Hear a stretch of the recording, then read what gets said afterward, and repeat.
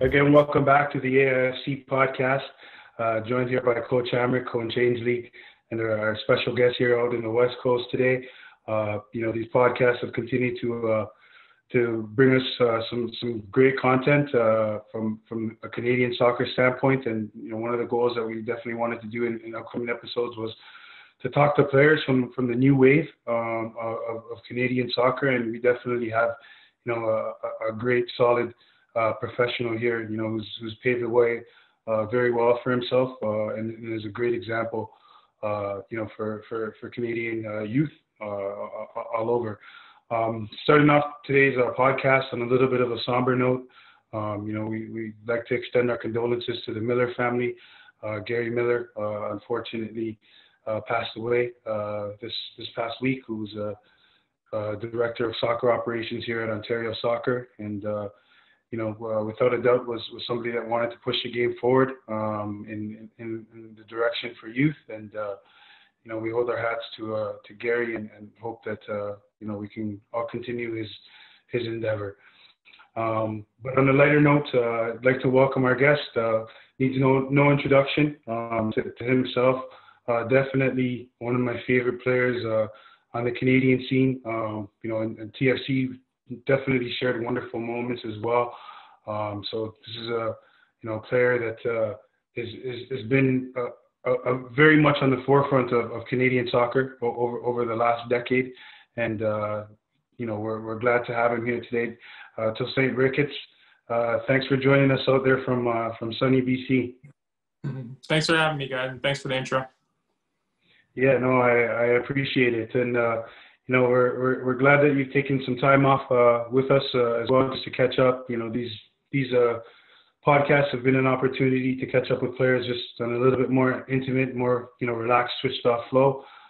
So enjoy it, my friend. And from our standpoint, you came up in Edmonton, Alberta, which is a city that has a lot of love for the sport of football, and has produced some gems, for Canada soccer without a doubt. What was your soccer upbringing like, and who is somebody maybe that you can take us back into your early years that really propelled your development? Well, back when I was young, coming up in soccer, it wasn't so popular in Edmonton. It was by far not even close to the main sport, and I didn't really have strong role models in the game, strong professionals that broke through those boundaries like you guys had in Ontario with D-Row and Julian de Guzman and Atiba Hutchinson and these guys to look up to. I never had that so much in Edmonton, and I didn't know any professionals when I was younger. So I started kind of late. I started when I was 13 playing organized soccer, and things kind of went rapidly. From then I went to sign for my first club, not sign, but my first club team, Juventus. And then after that, I got quickly U15 Alberta team. And then after that, Sean Fleming brought me into the national team. So it was kind of fast progression, but Sean Fleming was a player the coach that kind of pushed me to get into the national team program and kind of showed me what I could do. Fantastic. And fast forward a little bit, talk about your college career. You had a stellar career at University of Wisconsin, Green Bay. How would you sum up that experience? That's what it was. It was all new to me. As a kid, my main goal was to get a scholarship, following my brother's footsteps. He got a full scholarship to the University of Memphis, so that was the limit for me. I just wanted to get a scholarship, ease the burden on my family, and just get a free education. And that's kind of was my goal as a youth. And then once I got to Green Bay, I realized in my freshman year that I was one of the best players, and I was doing well from my first year. And I think that was the point when I realized that maybe I can make this into a career. While I was at university, I got called to the U20 team. I was as well got called to the Olympic team, and then I seen other players around the world doing things, and I realized that this could probably become a profession, become a career.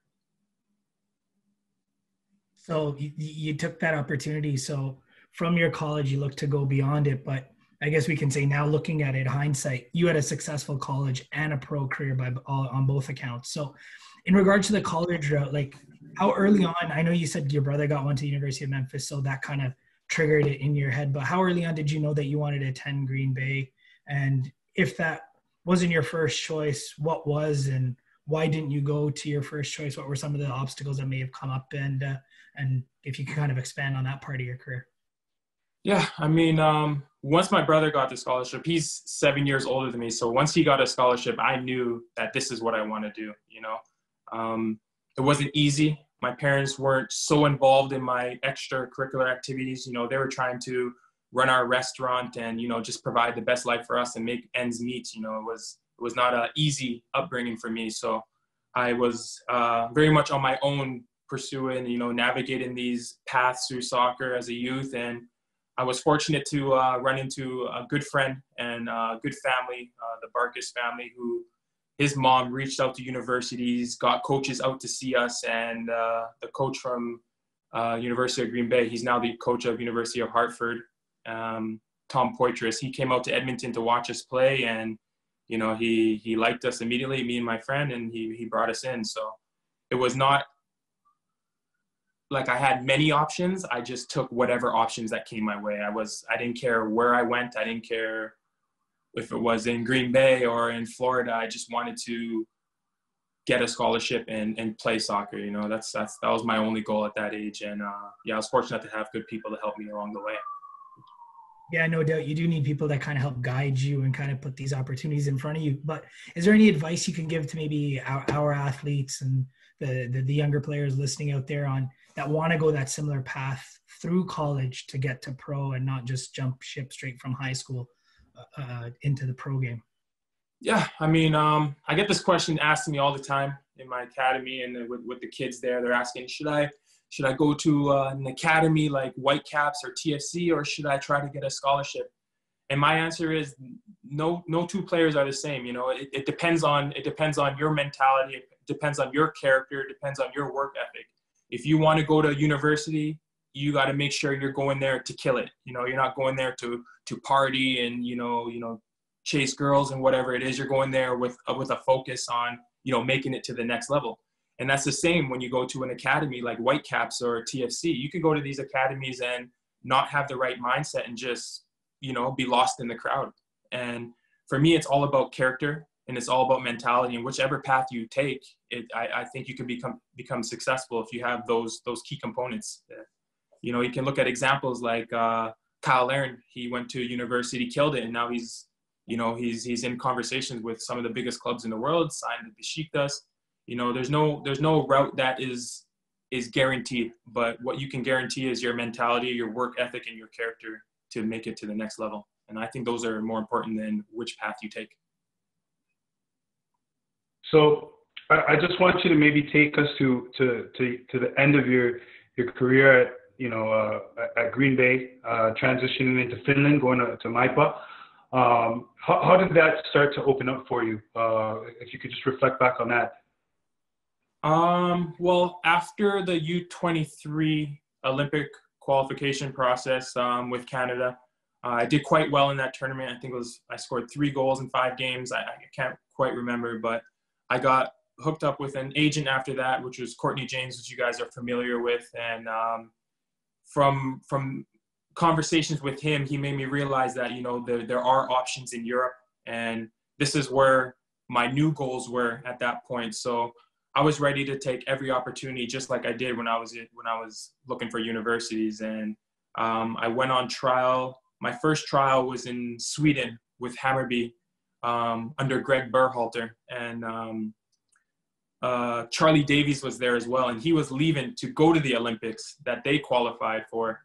And Berhalter wanted to sign me for 6 months, but I didn't want to just leave university at that time. So I finished my remaining season at Green Bay, and then I just went on trials and landed in Finland. So it wasn't an easy path, but I was willing to take risks and take every opportunity, and I really had no fear in which environment I would end up in.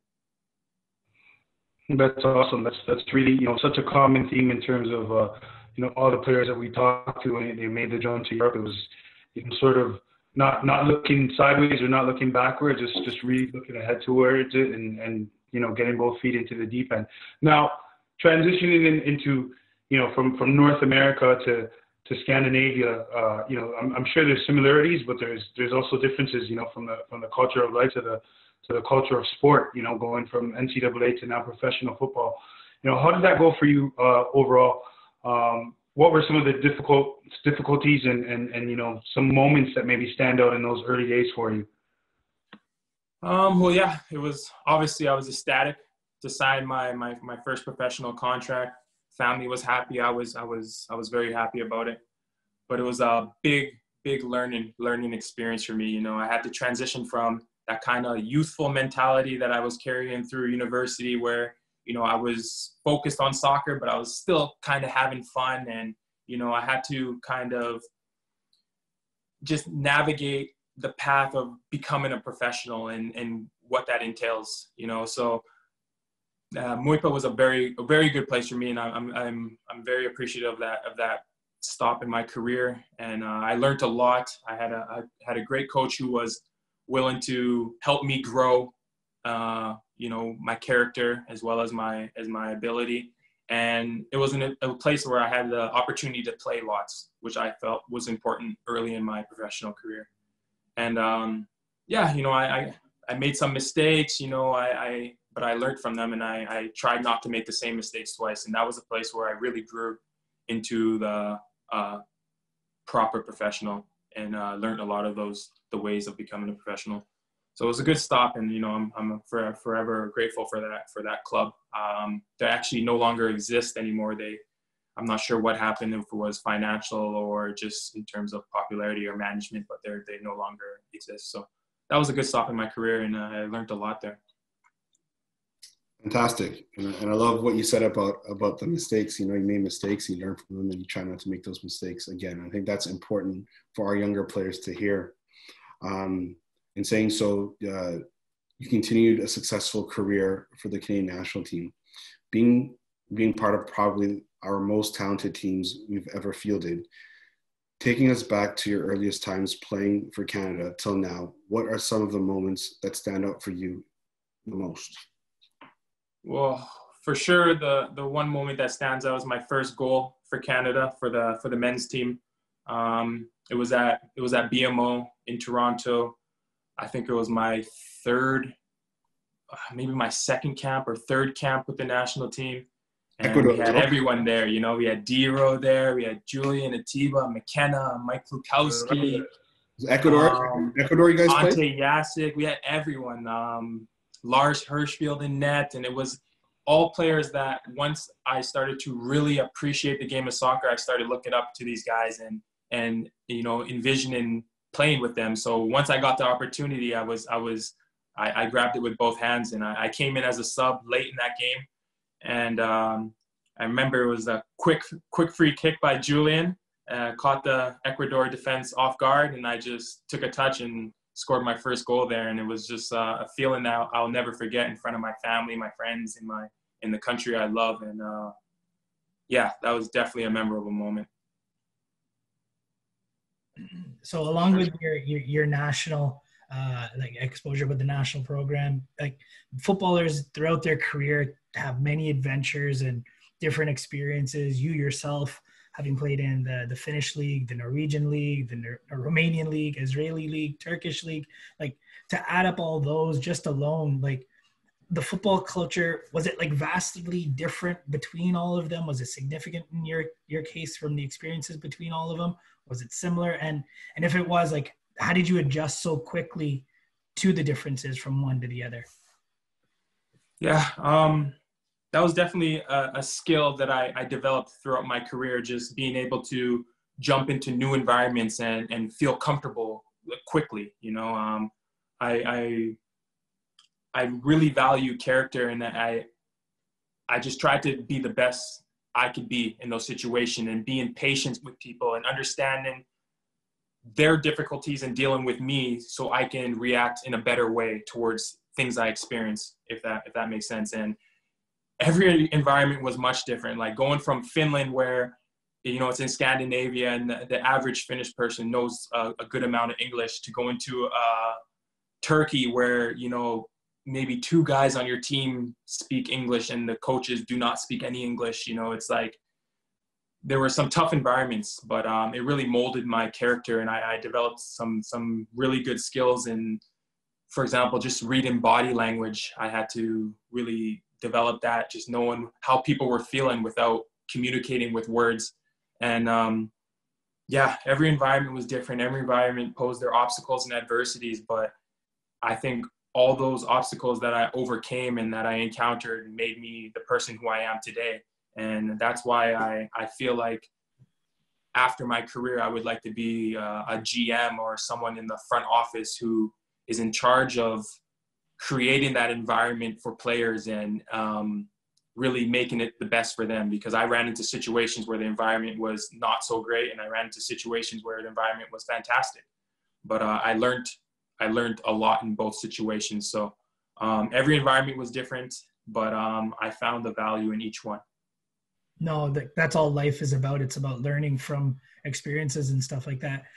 I guess language barrier, like you said, going from Finland, where a lot of people knew English, to Turkey, or where a couple of players, like aside from language and learning body language and just the barrier of English to the native language of the league, was there anything that you could specifically say that, like, maybe you really, like a big challenge you kind of had to really overcome with each move?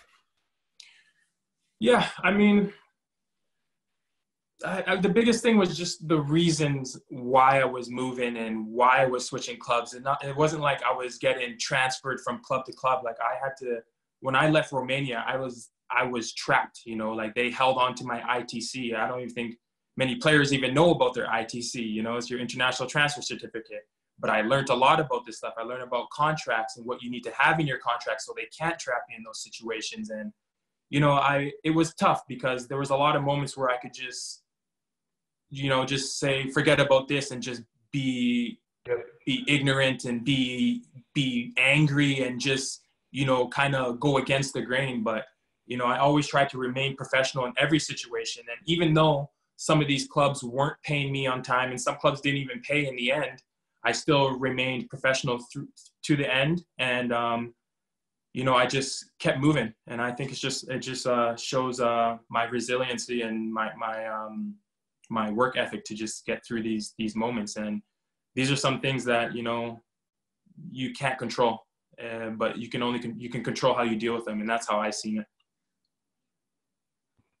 Yeah, for sure. Touching on the word, resiliency, I think that's probably the main word that sticks out to me, when I talk to and sharing the experiences of professional footballers, that's really one word that sticks out. For having the opportunity to travel these countries, would definitely give somebody a different perspective on life. What are some of the moments in your time in Europe that have resonated with you as a footballer and as a person?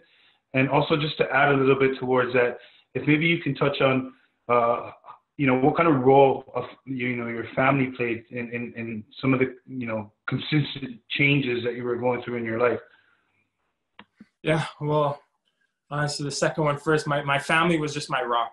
Whenever these hard situations came, they were always there to say, keep going. They never once said, why are you doing this? Just stop, try something else. They never once said that. They just said, keep going, keep working. And, my mom is an example of that. And she really showed us as kids what hard work is and what it means to be resilient in hard situations. So I got a lot of that from her.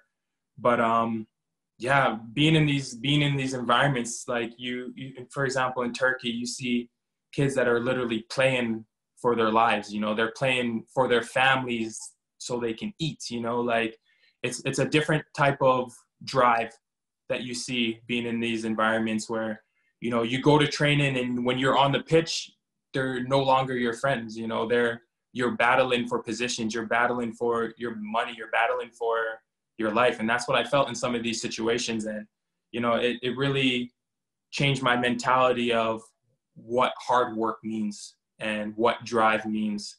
And, being in some of these environments I experienced some crazy things, some crazy stories and experiences. For example, in Israel, my ex-teammate from Green Bay, when I was in university, he's an agent out there, and he was a good friend of mine, and we hung out sometimes on weekends and after games and stuff. And we went to his wife's house, and his wife's brother was preparing to go to war, and I get to his house and we have dinner, and he's just sitting on the lazy boy eating a bowl of cereal, and his mom's packing his bag to go to the border of Gaza to be on the front lines, and it was just showed me how different life could be, and it made me appreciate Canada even more, and what a great country it is, And I just realized that, nothing's for granted, and everything takes hard work, and you got to appreciate the life you have.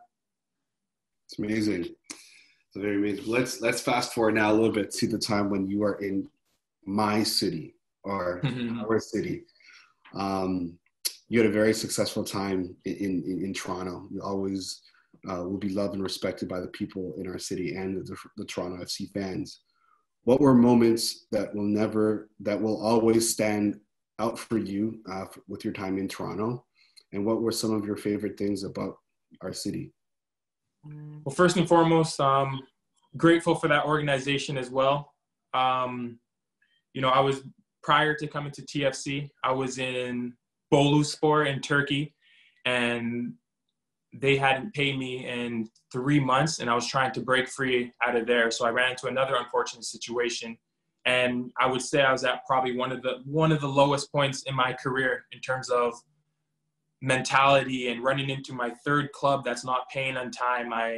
I simply went into the president's office to ask about my salary and if they were going to pay after being 2 months behind. And he sent me to train with the under 16 team or under 18 team kids, and we were training in the snow in Turkey. And, it was definitely a point where I felt like I needed to come home, and Toronto FC opened their doors to me. They gave me an opportunity, and they helped fight for my certificate, my transfer certificate, and they got me free out of Boluspor. It took some time. I arrived in Toronto in April, and I was training with TFC2 the whole time until my ITC got released, and I didn't play my first game till August. So it was definitely a tough moment, but forever grateful that they helped me through that. And some of my favorite moments in Toronto, there's so many. It was a great team, 2016, 17, 18, and just winning the MLS Cup. Just coming shy of it the year before, losing in that manner. They didn't have one shot on goal, and we still lost. It was tough, but just that 2017 year, and just seeing the drive of all these players like Michael Bradley, Josie, Victor Vasquez, and just Javinko, just seeing the drive. We were winning games, and we were already looking to the next one. It was just clicking for us, and it was I felt what a true championship team feels like, and that year will forever be one of my greatest football years, and Toronto FC is forever in my heart.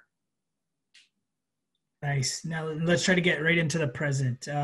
You've obviously had a very successful season back in Europe and returned to Vancouver, where your impact and leadership was pretty much immediate. You're an integral part of your team, and off the pitch, you're also completing school commitments, working towards a degree in, I believe, sports management. What are some tips or examples you've harnessed in your mindset to enter your veteran years with an elite approach, both on and off the field? Yeah, well, I mean, it's my 11th professional season, or I think around there. But yeah, just being that voice. I had it so many times in my career playing with the national team under, with great players, and they helped me so much. So I just want to reciprocate that with my group of players and my team, and really be that leader within the group to help these young players, these young Canadian players, understand what it takes to be a true professional, what it takes to be successful.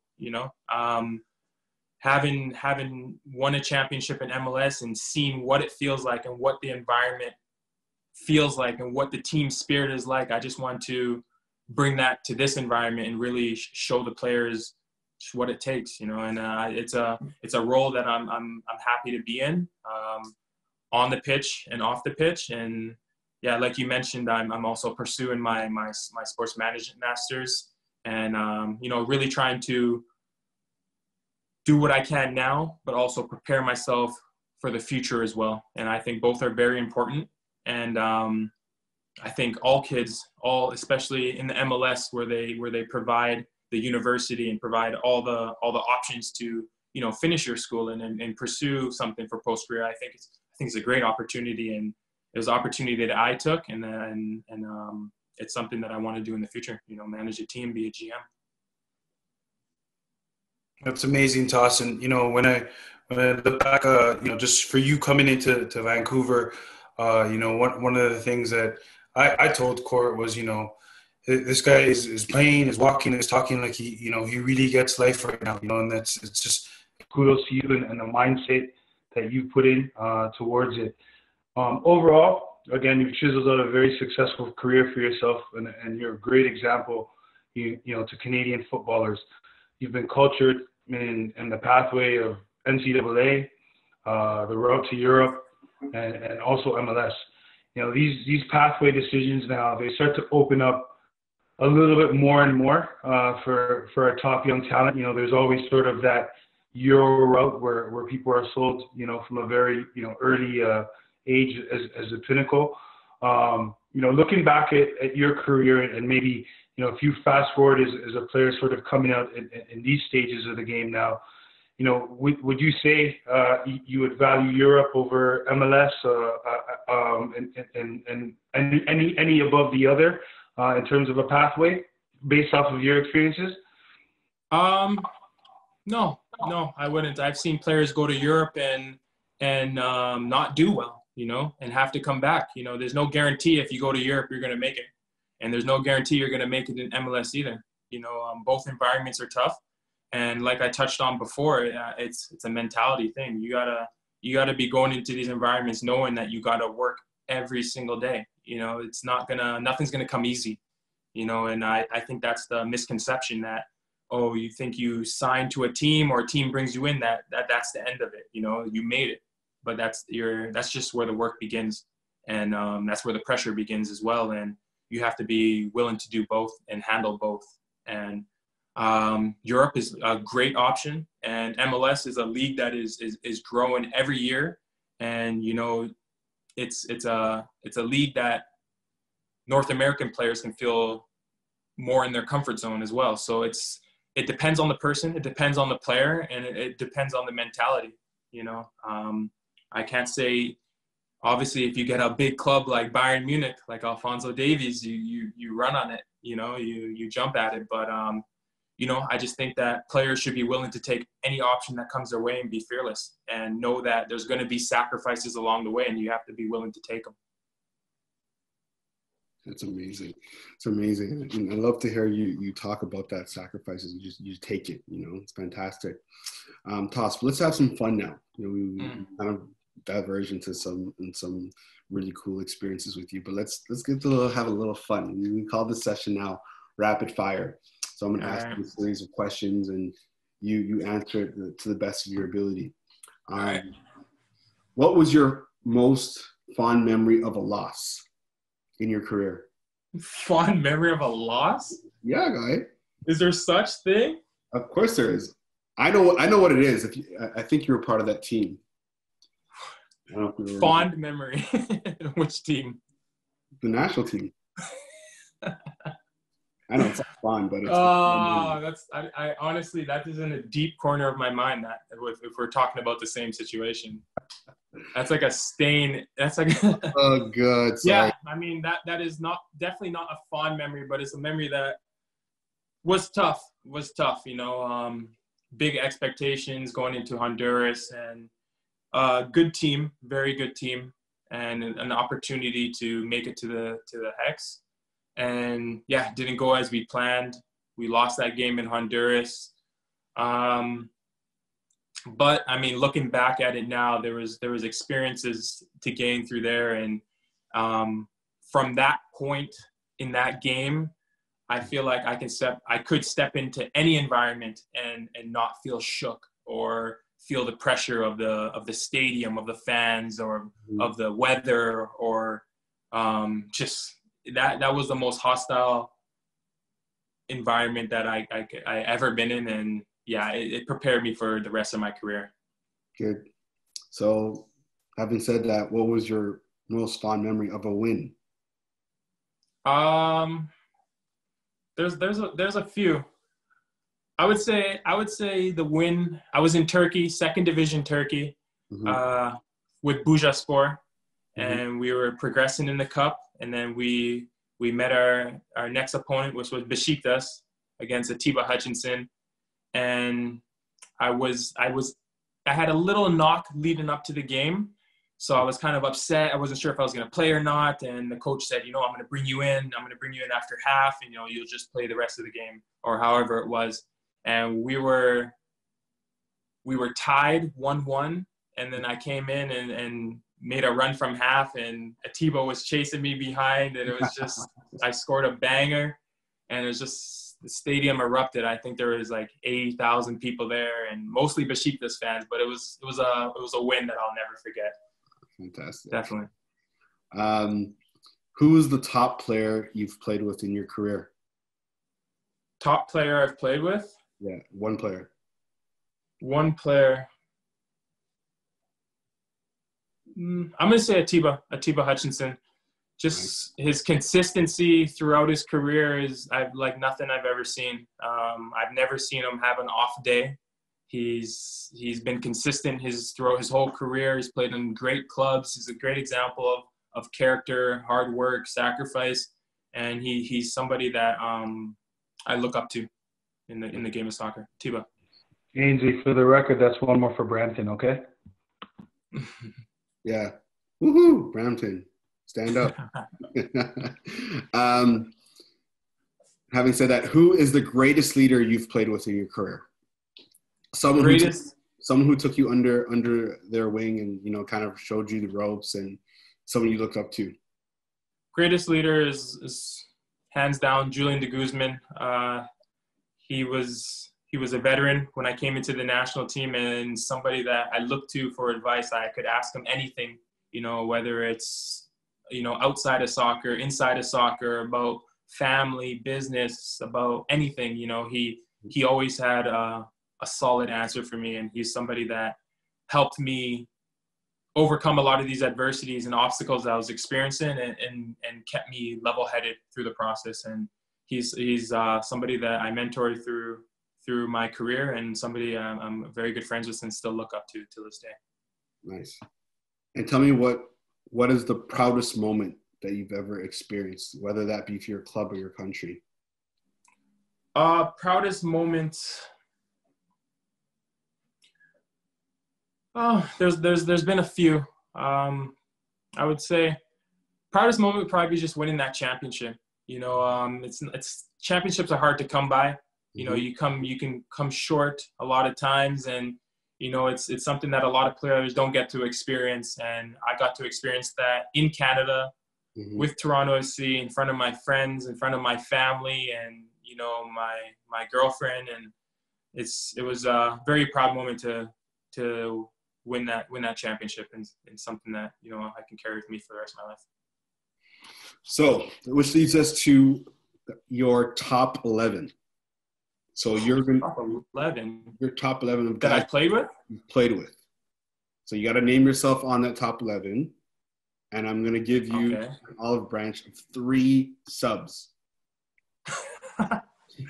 So I need a pen and paper. Okay. Top goalkeeper I played with, Asmir Begovic. We played together as youth. I think his family immigrated to Edmonton when he was young. We grew up playing when I was 14, 15 with Alberta, and early days with the national team. So Asmir Begovic would be my goalkeeper. Right back. Oh man, this is tough. Right back. Ooh. Okay, left back, I'm going to go with Mike Klukowski. Nice. Just because he was just so unpredictable, and his left foot was amazing. And you know, he was in some of those environments too, and he helped me, you know, navigate through Turkey and those environments. So he's definitely one of my defenders. Right back's a tough one, you know. All right, we'll skip the right back and come back there. Tell me some center backs. Center back, Kevin McKenna. He was a good leader. You know, he had that strong German mentality, and he really solidified things back there. Chris Mavinga would be my other center back, because he's just, you know, pacey, he's fast, athletic, and he's just a problem to deal with. In my midfield, I'd probably play with two defensive midfields. I would throw Michael Bradley in there, and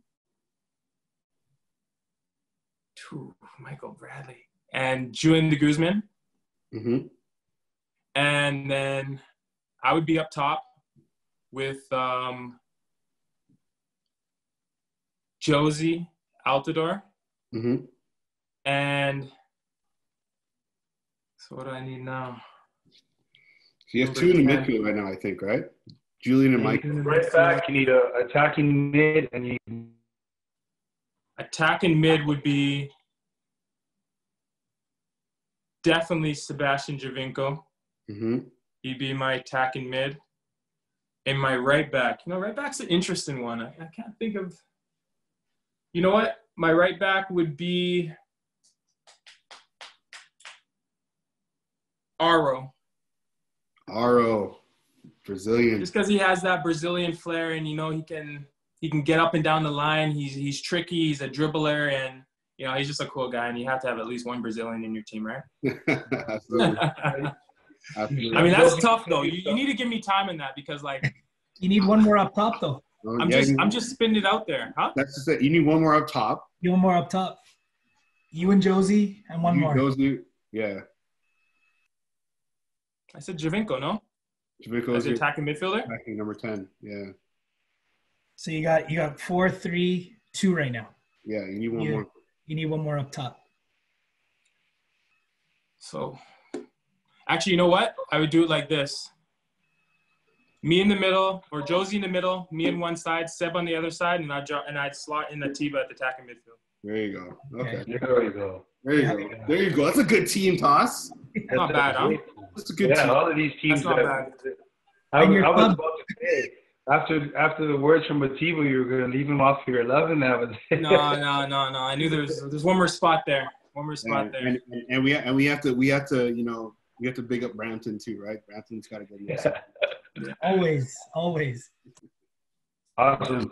Well, Toss, you know, I think I'm just going to add one more question. You know, you've just been just so insightful in our conversation. You know, we always say, you know, from a Canadian standpoint, that it's critical to get, you know, players like you and players that have had these experiences eventually into management and eventually into these situations. Now, I know, you know, you're still a ways away from going into that cycle and you know, more continued legacy towards you. But, you know, aside from, you know, some of the camps that you started to run successfully back home in Edmonton, you know, is there a specific type of management that you'd like to get into? Is it more from a governance standpoint? Is it more from an everyday club standpoint? Is there something that interests you along those lines? Have you begun to envision it? Yeah, definitely. I want to be head GM. You know, that's my goal. I want to be the guy that's in charge of the decisions that affect the players and affect the environment, not only on the soccer standpoint, but also in the business standpoint. You know, I want to be able to align with the demographic of my city and help generate that fan base that really loves the sport and really loves the team, you know, and really nail those points, and as well as seeking out sponsorships and, you know, and partnering with the right investors that really highlight what my club will be about. And yeah, it's something that I envision and something that I'm working towards, and you know, I'm learning a lot, and I just I have a big passion for business and a big passion for soccer, and I feel like being a GM takes you know, you can take advantage of both those components and make something beautiful. Yeah, well, more power to you, Toss. It's been great to catch up with you. I think, overall, your career has been a great spectrum that is going to give you insight in towards, that next chapter. But, there's still a lot to write in this chapter for you. Unfortunately, through these times with COVID, I think, especially for you, you were cut off at a very good point. You started off the season very well for Vancouver, but ultimately it's great to see for all the professionalism and all the high character and hard work that you've put in into your career, that you've ended up in a place that seems like it's a very good fit for you, and that your value is going to where we all know it should be. So continued success to you, Toss. We look forward to seeing you back on the pitch. Obviously not scoring against TFC, but we definitely look for. I'm waiting for that moment. I'm waiting to go back. No doubt, man. Listen, you score, drinks on you. A round on you. If you don't, a round on us. But from that standpoint, we wish you all the best on your return to play, and to continue to write that chapter for us in Canadian soccer as well. As it's going very well for us as well. Thank you, guys. It was a good chat. Thanks, Toss. Awesome, guys. All right, later.